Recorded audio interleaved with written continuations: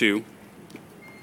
Hey, Facebook fans, we are outside the studio getting a little fresh air. A little humid. We don't see sun, by the way. We come in at 3 a.m. and it's pitch black, and then we don't leave until 10 o'clock. Starting to peek out now. Get the sun while you can, because the clouds are coming right back. A little humid out here, a little sticky. So we'll talk about rain chances.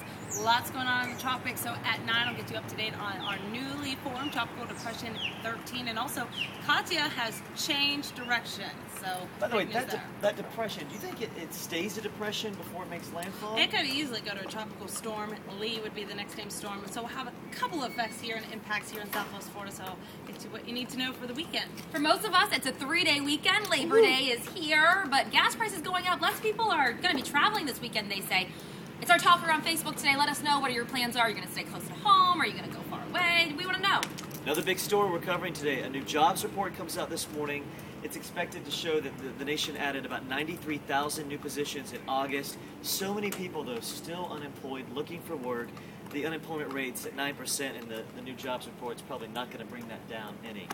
We are off. Lynn and I won't be here on Monday. Woohoo! Allison will be. So hard worker, working she is.